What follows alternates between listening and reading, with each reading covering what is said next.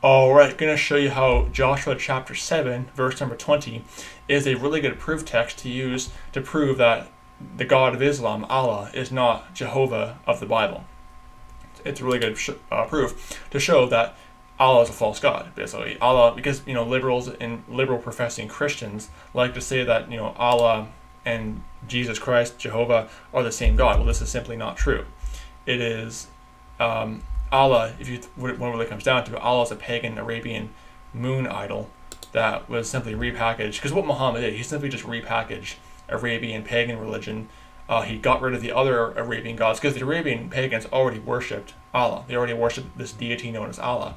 So Muhammad, he simply got rid of the other Arabian gods and kept one, Allah. And then, of course, the Arabians were so willing to accept Islam because the god Allah was not foreign to them. They already worshipped Allah. So all they had to do was simply just get rid of the other gods, Arabian gods they had, and just keep one, Allah, basically. Because Allah is just simply a Arabian moon idol, pretty much. He's a moon god, an Arabian moon god, is all he is. But Joshua chapter 7, verse number 20 is a good proof text against Islam, proving that Allah and Jehovah are not the same God. And I'll explain why. Joshua chapter 7, verse number 20. Turn there in your King James Bible. It says, "And Achan answered Joshua and said, Indeed, I have sinned against the Lord God of Israel, and thus have I done." So, what do you have here? He's sinning against the God of Israel, the Lord God of Israel, Jehovah God, you can call him. Because Yahweh is not the name of God. The name Jehovah appears 4 times in the Bible. I think it's Exodus 6:3, Isaiah 12:2, Isaiah. Let me just search it up. Yeah, it's Isaiah 12:2, Exodus 6:3. Let me just search it up. Jehovah. Can't remember the exact.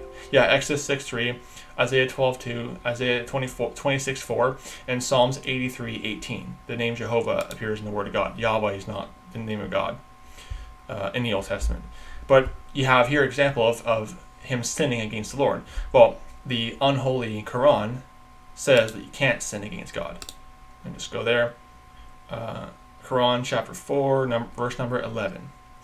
"And whosoever commits sin only earns it against himself, and Allah is ever knowing and wise." So in Islam, they don't believe you can sin against Allah. When you're sinning, you're only just doing it to yourself, which is not what the Word of God teaches. And some further proof on that is how the prodigal son, let me just get out of full screen, the prodigal son he sinned against heaven. You can see that in Luke 15:21. Joseph was worried about his, quote, sin against God. You can see that in Genesis 39, verse 9.